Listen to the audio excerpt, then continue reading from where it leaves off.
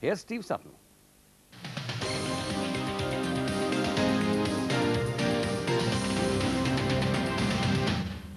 Well, with the football season not yet quite over, the managerial bloodletting, which normally accompanies the summer months, has got off to an early start in the region.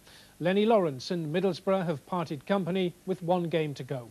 Today, the club refused to be drawn into speculation about a replacement, but names like former player Graham Souness, Leeds' Gordon Strachan and Manchester United's Brian Robson are already being thrown into the ring. Gibson looked anxious when he faced the press this morning, less than 24 hours after the club revealed that Lawrence was out.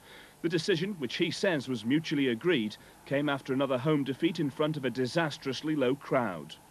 Lennie was very well liked at the club and he worked very hard for the club. It was the feeling within the board that he had come to the end of his contribution. We couldn't see Lennie taking us into the new season. Lawrence took Borough into the Premier League in his first season at Ayrsham, but relegation followed and he couldn't lead a weakened side into the playoffs this year. He was only allowed to buy one player in 20 months, but the chairman defended his spending policy. But didn't he, as chairman, bear some responsibility for the club's failure? Everybody has to shoulder some responsibility who's involved in the club. But when you say responsibility, responsible for what? Not providing money to buy players. I'm not aware of that being the position. He hasn't bought any. When? Today? Last week? Last this season? year? How many signings has he had this season? Steve Vickers, £750,000. Yeah. But you're only taking a very small window. It was felt by the team managers that the current squad could be good enough to get us back up. We invested substantially in existing players. Despite the fact that the club had a horrendous wage bill last year, that was increased again at the beginning of the season. If you look at the clubs that have been successful in this current campaign, they've spent a fair bit of money, haven't they? Middlesbrough haven't. Now, do you not, or do your fellow directors, not shoulder some responsibility for not providing the same level of investment that Crystal Palace directors and Nottingham Forest directors provided for their managers? They are going back to the Premiership, Middlesbrough are not. The net investment was probably greater at Middlesbrough Football Club than it was at both Forest and Crystal Palace. What we've achieved this year is financial stability. We've achieved stability in the boardroom, stability between the shareholders, and a substantial move towards a new stadium. There's endless speculation about the new manager, and names such as Graham Souness and Gordon Strachan are being mentioned. We know what we want. We will make the decision in our time, in the interest of the club, and we will make the announcement at the appropriate time. A big name would undoubtedly bring the fans back to Ayrsham. They've stayed away in their thousands this season.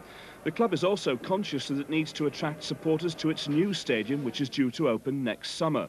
The chairman admits that he's been listening to the crowds who voted with their feet. We always listen to the fans, and the product that we've served up this year, the football that we've served up this year, has resulted in a loss in our gate of about 8,000 per match. That cannot continue. Well, so much for the view from the boardroom, but the question for Borough's fans will be not just who's appointed to take over from Lennie Lawrence, but whether the club can make a new start after 2 seasons of stagnation. Jake went to talk to some of them and to see the man at the centre of today's events. In fact, the doors of the Lawrence home on Teesside were staying firmly shut to reporters today, and as he drove away, the now ex-Borough boss rebuffed inquiries with a firm no comment. However, the fans, who'd gathered for a lunchtime drink at the Yellow Rose pub in the shadow of Ayrsham Park, were more forthcoming with their views on Lennie's legacy. He started well. They got a bit patchy, picked it up again, and all of a sudden it just dropped off, and that was it. Like, but I mean, injury problems did that as well. Like, but he still didn't have no depth of squad to cover it. To me, he was a second-rate manager. Oh, all he'd known was relegation battles. You know what I mean? Alright, so fair enough, he got Middlesbrough up into the First Division, but we come straight back down. You need the backing support from the board, which Lennie didn't get. Needs money to spend, buy players. He's come and gone in 3 years, and we're back to where we started.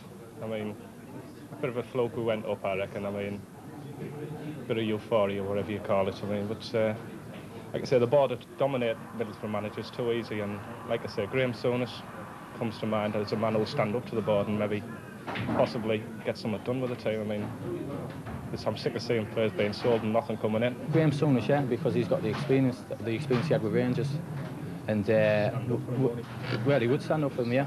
You know, he's got, like I was saying earlier on, he's got experience in cup finals. You know, a lot of ambition. He's won leagues, he's won European Cups. You know, as a player, you know, he's done things as a manager as well. I mean, someone like that would be smashing. Supporters Association spokesman and fanzine writer Andy Himes believes the club will now have to speculate to accumulate. You need to give somebody the resources with which to operate, and Lennie never had the tools. We don't know very much about the club finances because they seem to be an extremely closely guarded secret, but it seems clear that there was no money even for modest speculation. I accept that there's no John Hall at the club, but you've got to speculate a little bit to accumulate. We all buy houses with mortgages, but this club seems to want all the money in the bank before it's going to spend anything.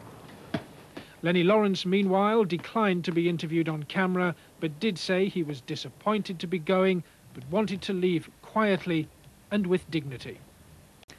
Well, with us now is Willie Madron, one of the club's most successful players, who was himself sacked as Borough's manager. Willie Madron, you've been there before. What will Lennie Lawrence be feeling now? He'll be very disappointed. He'll be hurting somewhat. It took me quite a while to get over it. But I think Lennie's gone out with his dignity intact. He's always impressed me in the media. He's handled himself very, very well. Never dodged the issue. He's been very honest regarding his own performance at the club and the players' performance. But I've no doubt it'll not be too long before Lennie gets back into a full-time managerial position. And as far as his time at Middlesbrough is concerned, was there anything he could have done differently, do you feel, or was he always destined to part company with the club? No, I don't think that at all. If I was to look back at a critical time in the season, I think it might have been when John Hendry had his injury. They had a terrific start, and Lennie had the finance from the Alan Kernaghan deal. I don't think he reacted quickly enough, in my opinion. If you look back through November and December, Middlesbrough only scored 5 league goals, and that's when the season started to go downhill. And he would have done it for all the right reasons. He wouldn't be panicked into just buying a player for the sake of it. But having said that, the momentum of the good start was lost. But Borough's problem in general, though, he's had it, you had it. They have to sell players to survive. They don't have the resources to buy in the players to make a real impact, do they? It's true, but having said that, Lennie has put the emphasis on the youth policy, and Middlesbrough will be well aware that they have to bring, you know, good youngsters through. I looked at the side over the last month. I haven't seen too much football over the last sort of 5 or 6 years, but when I've looked at the Middlesbrough side, they did appear to be well motivated by the manager, and I don't think they're too far away. Although Lennie's lost his job, it's not as if they suffered relegation or anything like that. And just lastly, what kind of name will they be looking for to replace him? Personally, I would look to somebody like Graham Souness. People might be quite surprised at that. A, initially to manage the club, and B, I would, if I was a director, I would be asking him if he might possibly consider putting money into the club. Willie Madron, thanks very much for joining us. Pleasure. Well, other news now, and the government